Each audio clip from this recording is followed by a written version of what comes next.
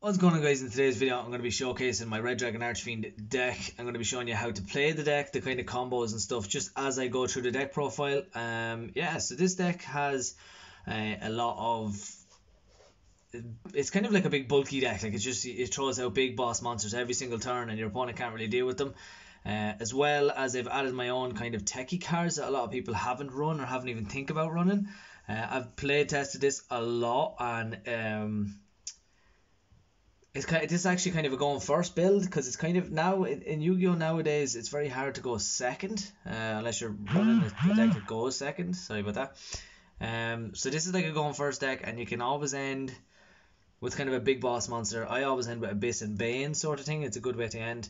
But yeah, so without further ado, I'll go into the deck profile. These cards have actually got me most of my subscribers today. Actually, I have a kind of a thing with this deck.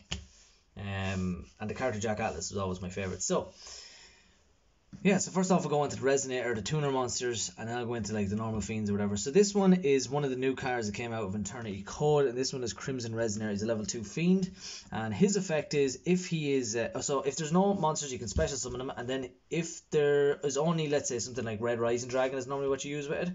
So you'd go special summon, level 4 normal summon, synchro for Red Rising, and then Red Rising would special summon him back. For those of you who don't know, I'll show you what Red Rising look like. That's Red Rising, and Red Rising's effect is special summon him back from the graveyard, and then his second effect is if him and another dark synchro dragon is on the field, he can special summon 2 Resonators from the deck. So that's why you can go into pretty much anything like Red Nova Dragon and stuff like that, and because you can go the Red Rising and Crimson Resonator to make a level 8, and then go for the 2 other Resonators you go for to go into something like Red Nova or Calamity or whatever you want. The next card we run is Red Resonator. So for those who don't know, I'll just go over what it does. If it's a normal summon, it kind of acts like a Goblin Burg. You can special summon a level 4 or lower monster from your hand, and then if it is special summoned, you get to gain life points. So like that with Red Rising, special summon from the graveyard, you get to gain like 2100 life points, so that's why it's kind of good. The next card we have is 3 Synchron Resonator. So if there is a synchro monster on the field, he can special summon himself, and then if he's used or sent to the graveyard, you can search one of your red Resonators from the graveyard back to your hand. That's pretty much what he does. He's fairly good.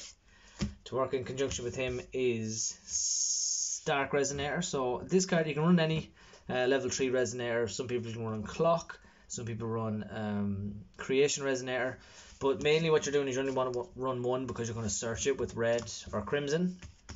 You're going to search it with him and go into your like Red Nova, and the other card you're going to search is probably Chain or Synchron. It's just whatever level 1 you want. So it just works out 8 and the 4 make the 12. So his effect is he can't be destroyed once per turn. So if you do draw him, you can just throw him down and a little bit of defense, 1300 attack. And then Chain Resonator, if there's a synchro monster on the field, you can normal summon him and then special another Resonator from the deck. So that's why we run him. And that's all the tuners and sync or Resonator monsters we run. The next card is a must, and it's 3 Wandering King Wildwind. So basically, if there is a sync or a tuner, I have to remember the words properly. If there's a tuner fiend or Resonator, you can special summon him, and he's a level 4. So it goes straight into the Red Rising again. So you're running 6 level 2s and level 4s, and then you're just going to go straight into Red Rising. You're going to special summon and go for level 8. So it's always a level 8. He has a second effect that on not the turn you use them, but the next turn you can banish him and search one of your Resonators, which is very, very good. Next one we're running is 2 Red Sprinter, only because 3 is too much. His effect is when this card is normal summoned, if he's the only card, if you control no other monsters, you can special summon a Resonator from your hand or graveyard. So you kind of, if your opponent does wipe your board in your top deck, summon, and then you can summon back the thing and go off on crazy plays. Then still get 1 boss monster out 1 card. Like if you do have this and Crimson, that's still normal summon Crimson, Red Rising into Red Dragon Archfiend, and then Crimson's effect is searching Red Nova. So literally it's 1 card really when you think about it. Even late game for like your big boss monsters. The next card is one of the other new cards, Red Familiar. So his effect, he's kind of like a monster reborn for Red Dragon Archfiend, and what he does is he contribute. Sorry, my phone's going mad. You contribute a fiend and then target a dark dragon synchro monster in the graveyard and special summon him in defense position. Its effects are negated. He also has another little effect that he can make. You can banish him from the graveyard, target a dark synchro dragon, and change its level. So if you do have Red Rising Dragon on the field, and even Synchro and Resignator, you can banish him, change him to level 8, and then go into Abyss very easy. So that's another little combo you can do as well. But you can summon pretty much anything and just change their level, which is nice. The one, Stygian Street Patrol, we're able to run normal summons only because all our Resonators kind of special summon him or special summon themselves, so you can normal summon. He has the additional effect to special summon a fiend when you banish him from the graveyard.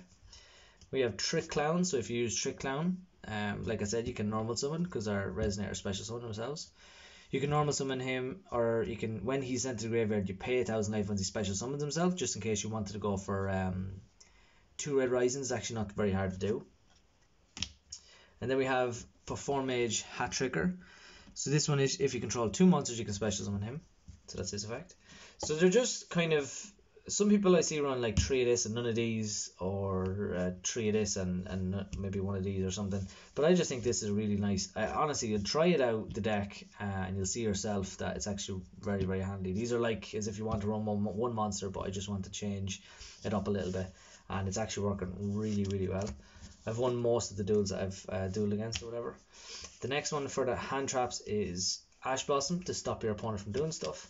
And then Effect Veiler. If you have impermanence, run that. If not, this is the budget version, Effect Veiler. So, that is it for the monsters anyway.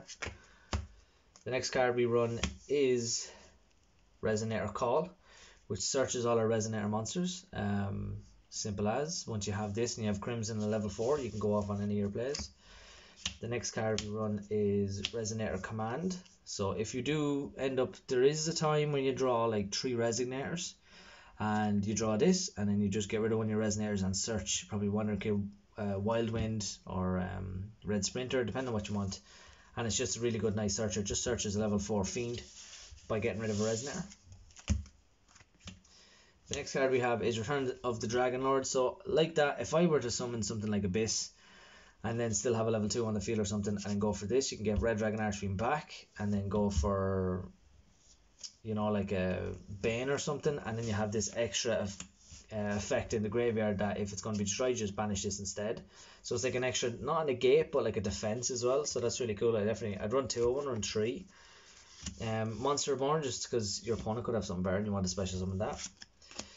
Then one of the new cards then we're running is Red Rain. So I tried it at 3 and it was consistent, which is what you want, but I don't know, I kind of wanted to see more Fiends and Tuners in my hand rather than just Red Rain. But Red Rain is an amazing card. Once you have this, once you get the 1, you can just reuse it. So if you control a level 8 or higher Synchro monster, you can banish all the monsters your opponent controls, and your opponent can't do anything. Like, so basically it's kind of like, just say you negate with Abyss and they try to do something else, you activate this with the highest level and everything. It's just say you do have 2 monsters, you're going to have like 2 Abyss on the field, just because it leaves the highest monster on the field and everything else is destroyed.